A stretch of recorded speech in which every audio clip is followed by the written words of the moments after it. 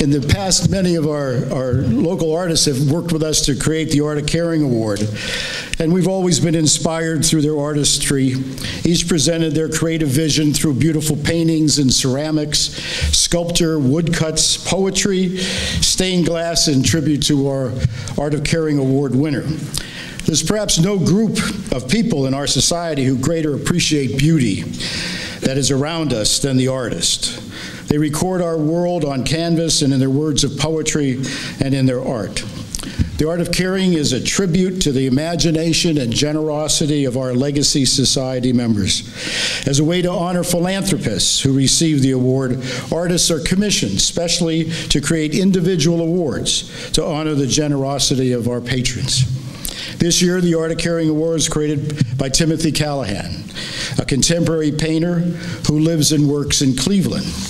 Tim moved to Cleveland in 1994 to study painting and received his BFA from Cleveland Institute of Art in 1999 and his MFA from Kent State University in 2005. Since 2006, he has taught painting, drawing, design, and color theory at the Cleveland Institute of Art, Oberlin College, and the Cuyahoga Community College. Tim's painting depicts modern American Midwest landscapes. And this year is a very special year because Mr. Busta's son, William, and his wife, Joan, who own the William Busta Gallery, have exhibited Tim Callahan's paintings and knew that their dad was a big fan of his. The painting here depicts one of the very first homes built by Milan Busta. And just as Mike created this sturdy home with a sound foundation that still stands today, he has also been motivated by what's in his heart, a desire to help others by building a lasting legacy in our community. So Timothy Callahan is with us tonight and is joined by his wife, who is also an artist, Krista Tomarovich. Tim, would you please stand and be recognized for your work for Mr. Busta?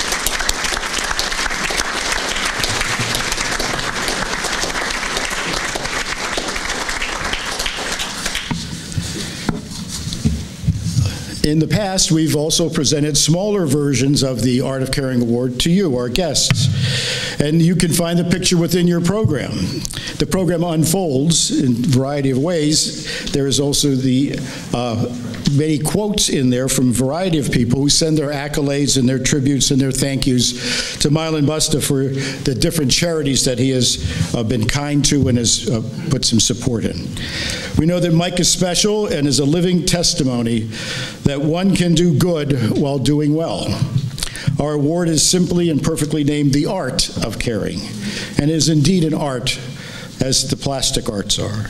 It is a description that certainly fits the award recipient, Mike Busta. Mike excels in the grace of giving.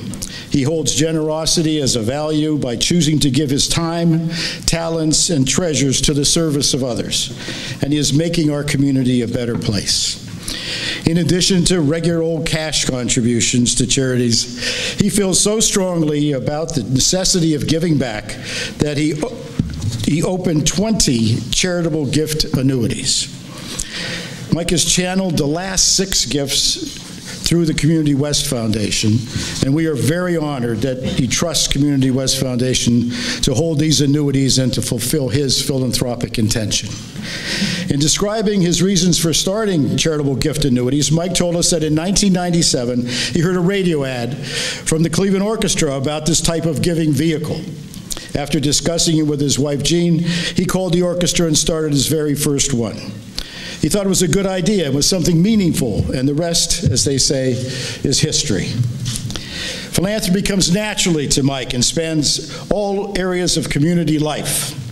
He has an appreciation for the richness of our community's arts and culture, offering his support with 2 charitable gift annuities to the Cleveland Orchestra. He has one for the Music Settlement, who today came and played so lovely for him as a tribute to his 14 years on the board of directors, and now he's the emeritus board member of the Music Settlement. The Cleveland Museum of Art thanks him for 20 years of being on the board of directors, and he has a gift annuity to them and to the Beck Center for the Arts in beautiful Lakewood, Ohio. Mike has great passion for educational institutions, and he has established annuities for places of learning and opportunity. John Carroll University, where Mike is from the class of 1943, Muskegon University, and 2 for the Ohio State University. Health and wellness will benefit Mike as well. Lakewood Hospital Foundation is the recipient of an annuity, the North Coast Health Ministry, and Hattie Lallam. Faith-based institutions in our community will receive support as well. 2 charitable gift annuities for the Catholic Community Foundation, St. Bernadette's Church, Borromeo Seminary, and the Salvation Army. If that's not enough, we have community development that needs to be enriched and encouraged in our community through philanthropy. The Gardeners of Greater Cleveland, the Business Advisors of Cleveland, where he's been with them for 24 years, and the record holder, the Lakewood Rocky River Rotary Club for 26 years, and the past president in 1994 and 95. I know that he's passed the 4-way test. Mike's charitable acts are quite remarkable in their range and generosity. He enjoys being an active donor, one who gives his time and money to organizations he believes in. We need more philanthropists like Milan Busta. Mike is as active in the local community, willingly sharing his talents and expertise with others, illustrated through the past and present involvement, serving on boards of many organizations, usually as the president, and including, as I mentioned, Lakewood Rocky River Rotary, the Music School Settlement, Business Advisors of Cleveland, Gardeners of Greater Cleveland, the Cleveland Orchestra on the Heritage Committee, Cleveland Chamber of Commerce, Leadership Cleveland, Northeast Ohio Savings and Loan League, Neighborhood Housing Services, Meals on Wheels, a Eucharistic minister at St. Bernadette's Catholic Church, Parma Chamber of Commerce, Cleveland Council of World Affairs, and many, many, many more. He thrives on being active, and he tires me out just reading this thing.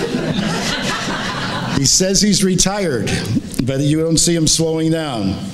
Mike can be involved in the community any more than he already is.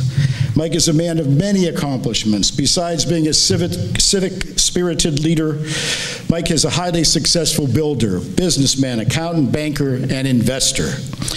Generosity is one of his finest qualities, and in our shining nature as human beings, he represents the best that we have to offer. When we share the best with one another, we make the community a better place. Generosity is what Mike Busta shares with the abundance. Mike's 3 sons are here tonight. Michael, who's a CPA and handles all the family investing and taxes. William, who is well known as the owner of the William Busta Gallery. And Paul, who offers his expertise in the mortgage banking business. Michael, William, and Paul have each shared a tribute to their dad in your program book. Please take the time to read that. It is a testimony to the fact that they have learned to be generous from their parents. They have learned that they need to give back to the community, and they do with great gusto. Gentlemen, would you mind standing for a round of applause? Mike and Paul. William.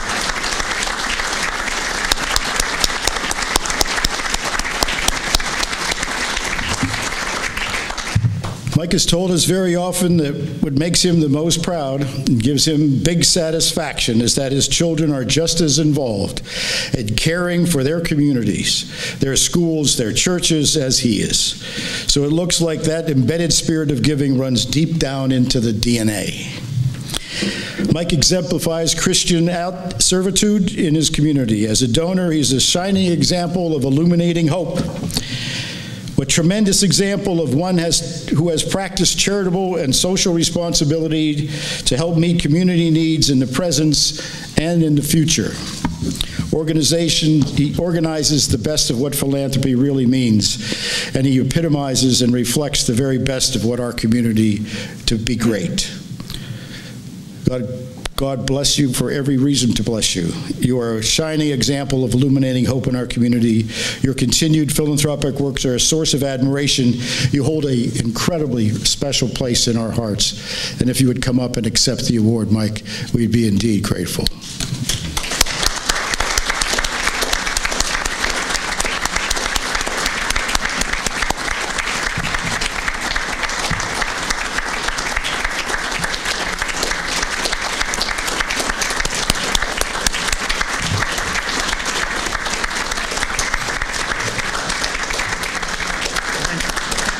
I'm honored to give you the 2014 Art of Caring Award, Mike. Thank you.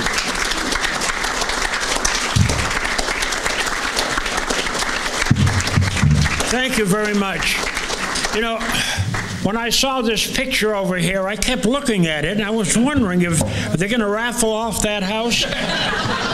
And then I looked at it very carefully. I said, you know, that's the first house I built for my wife and myself 65 years ago. It's still standing. And Tim painted a beautiful picture of it, and I'm very proud to have it. And what we did, we moved in that house, and Michael was born. We were married in January, moved in about September, and Michael was born there. And then a year later, Billy was born there. And then we decided we need a bigger house. So I built another one for my wife and family. And then Paul came along the next year, and we lived in that one for about 5 years, this one about 2 or 3, and then I built a great big house in Brecksville. And my wife said, why do we have to get new houses? I said, well, we don't have to redecorate. We just get new houses all the time, and I think that's the way our life is going to go on, and I've had a number of new ones after that. But, you know, this award that I'm getting, I consider it a family award because my family is very dear to me, and I'd like to introduce my children one by one and just tell a little bit about them. You know, it comes from my heart. I know David covered quite a bit of it. But, Mike, why don't you stand up, and I want to tell Michael, my MBA CPA son, and he does my tax returns. And I accuse him of specializing in undeductible items. That just seems to be a specialty. And he says, Dad, I spend more time sorting out your charitable contributions than I do on the entire tax return. So anyway, it does get done. And he and his wife, Michael, Michael's wife, Debbie, who died 11 months ago, well, last November, and after a 13-month bout with cancer. She was a noted equestrian, and they supported many of the equestrian organizations. And Michael is a current member of their main charity was Colonial Williamsburg, where Mike was a former member of the National Advisory Council and the Conservatory of the Cuyahoga Valley National Park. And Michael's a present member of the Finance Committee. But Debbie was well known in horticulture circles, and she was a champion equestrian in all the neighboring states of Ohio.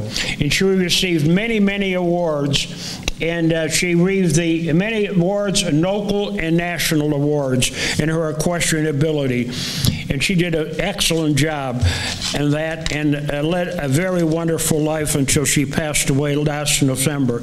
Now, Bill is a noted art dealer in Cleveland. He has one of the finest art galleries in northeastern Ohio, and he supports artists, all local artists, with new works, and he's been doing that for over 25 years. There was the Milan Busta Gallery catered on Prospect Avenue, and I think it's covered in the program exactly what he does. And Bill, like his brother and mother, all have graduate degrees from Case Western Reserve University in their respective fields. So that's Bill. Now the next one is Paul. See, they're a year apart, so, you know, when they went to college, I said, look, go to different colleges and bring something back to the family, because you've been a year apart in elementary school, junior high, high school, but go someplace else. So they did. They went to different colleges, and they brought back something special to the family. They all brought back wives. which made it very happy because I have three wonderful daughters-in-laws who are very, very talented. And Linda, Paul's wife, has received many awards. In addition to Tom, she is currently a adjunct professor at Mount Vernon Nazareth College, and she was the Teacher of the Year in Granville, Ohio, and she made many serious trips to Spanish-speaking countries with her classes over the years. And they have grandchildren and great-grandchildren. They have not great-grandchildren. I have the great-grandchildren. They have the grandchildren. Now, and Marge Emblem, my friend, who is here with us today, is kind of part of our family. We've known each other for a number of years, and she was the former college professor, and she was a lecturer at a college in St. Louis, Washington University, and she has a number of outside activities like the Westlake Historical Society and the Garden Club of Westlake. Paul also, I should have mentioned, was in Who's Who in America in 2003, which was a great honor for him. Now, how I got started on charitable gift annuities, I guess that's why I'm here. My wife Jeannie and I gave out a lot of we're always interested in charities. In the 55 and a half years that we were married, she died 10 years ago, and we were always giving to charitable causes. About 20 years ago, I heard a commercial on my car radio for the Cleveland Orchestra about charitable gift annuities. My wife and I were partial to the visual arts and the performing arts at the time. We both studied music, and we recognized real talent, I guess much more than we had. So I discussed the charitable gift annuity with my wife, and we agreed on a $10,000 gift, a joint gift. So I called the number given on the radio and agreed to a $10,000 minimum gift.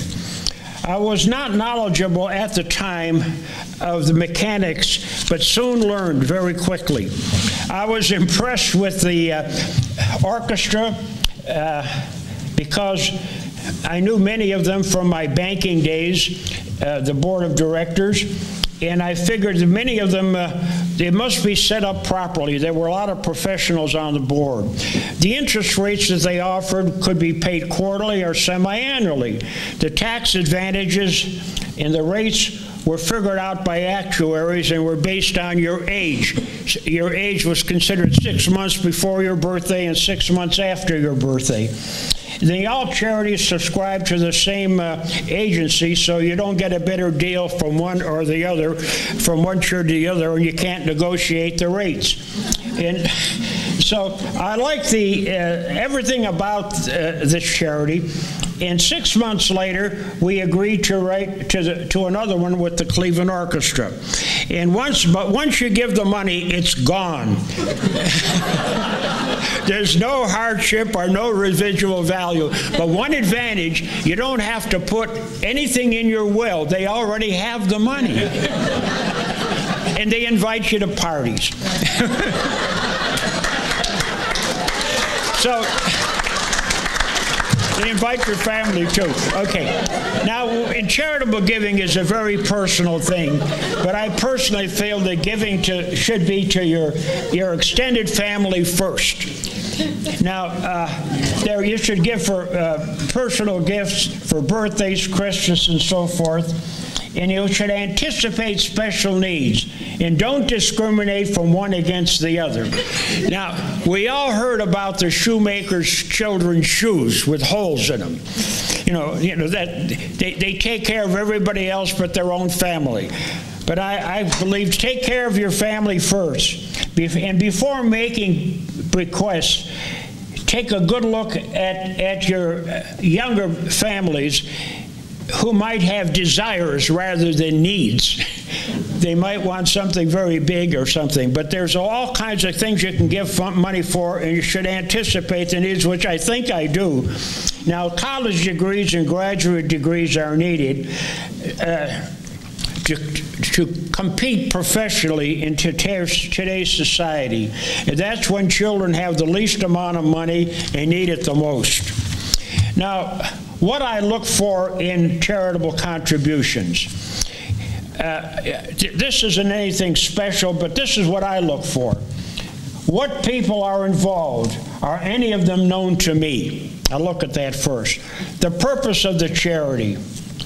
Who benefits? It shouldn't be self-serving. Now, there are a lot of self-serving charities out there. Movie actors seem to have them. They like to have their picture taken, given a check to something. Now, many of your charities are self-serving, and you have to be very careful. Now, the expense ratio for running a charity should run between 12 and 15%. But some of them that I don't know anything about and I won't contribute to them, they run as high as 96%. No, they don't give very much to the charity, but they seem to collect a lot of money. And I like to look to how long have they been in business and the history or are they just new? Are they for the benefit of northeastern Ohio? That is something that I look for. But I get solicited from people in California and Kansas and Montana, but I don't know anybody there. And how do they get their funding? From foundations or personal gifts. Foundations are a very good source. And I also look to see if they have volunteers. Now, many people give time, which is more important than money. Something that may have touched my life and perhaps my family's life. Colleges, like the Rotary, the local things here. And is it a 501c3 corporation approved by IRS so you get a tax deduction from it? Now, how Community West Foundation has helped me. Now, Community West Foundation fit perfectly into my plans. I was first introduced to them by Lee Elmore, the director of the North Coast Health Ministry. It's North Coast Health right now. And they take care of people 64 and under who have no insurance. And they do operate with a lot of volunteers. Well, they had a breakfast meeting at the Lakewood Country Club, and I was invited. They sent out many invitations regarding charitable gift annuities. And I was the only invitee that came. And they had representatives from North Coast Health Ministry and the Community West Foundation, and they gave a very good presentation. And there are a lot of nonprofits that do good work without the wherewithal to support and can guarantee payments if you open up a Community West Foundation. And I found that going there and listening to the pitch by the Community West Foundation, that I could run these charities through the Community West Foundation. And it was the same thing. So that was a perfect fit to me because I had charities that didn't have much money, such as Beck Center, the Gardeners of Greater Cleveland, the Lakewood, well, Lakewood Rocket Rotary does have somebody, but Business Advisors of Cleveland, and there were other small charities that they need the money, but they may not exist after a short period of time. But Community West Foundation will. And I was very impressed with them, so that was a perfect fit for me. I like the management and people involved. I met Linda Spencer, Dan Roth, and Chairman William Baker, who I all got to know personally, and the fine leadership by President David Dambrico. And many of the board members were known to me and are present in this room today. And they also support many of the charities that I support. And there are big foundations in Cleveland, like the Cleveland Foundation, which has $2 billion. The Gun Foundation has over $500 million, and the Community West Foundation that has over $100 million. So none of these are going to go out of business. I was invited to the annual meeting and got the insight into the organization, and they support mostly the Community West Foundation for its mostly West Side charities and Northeastern Ohio charities, and that was good enough for me. And they are also a very good source of investigating charities that I know nothing about. Now, what do I do with all this money that I got from these charitable gift annuities? Because I get checks every quarter. Because the number of checks I receive each quarter, I find it most helpful to use a bank checking account, a separate checking account with direct deposits. I'm an old bean counter. That's what they used to call accountants years ago anyway, that I don't want to commingle funds because I couldn't sort them out after a while. So what I do is I have separate checking accounts for charitable contributions, for gifts to the family, for investments, and for household things. And I even have a separate checking account to take money out of my IRA to meet the annual distribution that's required by law. In the future, if I'm ever in, so far I haven't used any of this money for myself. But in the future, if I ever need any money, it's there for me for the rest of my life, because I get checks every single quarter, and they all go in this special account. But when I get a request for a charity I like, I can write a check immediately. Most of my checks are, these checks are partially tax-free for state, city, and federal income tax until I reach the amount of the gift. Then it's all taxable. There are other small contributors. There are other small contributors make up a total of a large amount. I'm a small contributor. I usually give $1,000 or less, other than charitable gift annuities, which are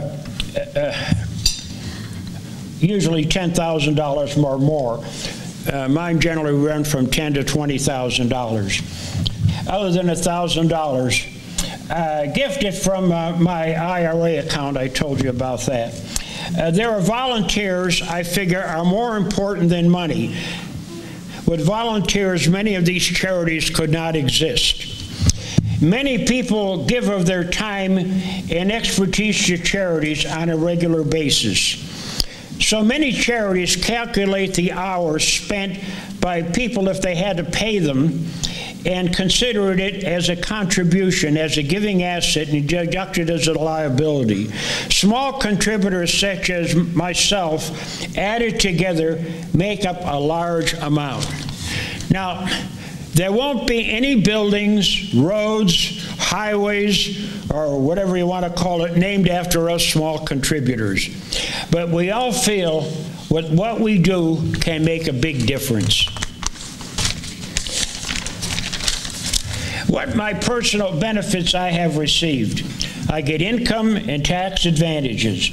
A personal satisfaction that what I am doing may make a difference in the lives of others in our community. Perhaps to share in what the charity is currently doing and the future of the charity. And I get personal satisfaction. Now, financially, I made some good choices in my life, and yes, I made some not such good choices in my life, and those I regarded as a learning experience. Fortunately, the good choices outnumber the not so good choices. Now, what little I do will make a difference. In my life, I have received many blessings, and I feel good about myself. I'll be 90 next month, and my 7th great-grandchild, yeah, 90. I never thought I'd live this long. Anyway, my 7th great-grandchild will be with us soon. Now, charitable gift annuity is not a personal investment, but it's an investment in our community where we grew up, where we were educated, and made whatever fortune we have. I take pride that my extended family or continuing on the course I may have established. It all makes living to 90 for me worthwhile. That's it.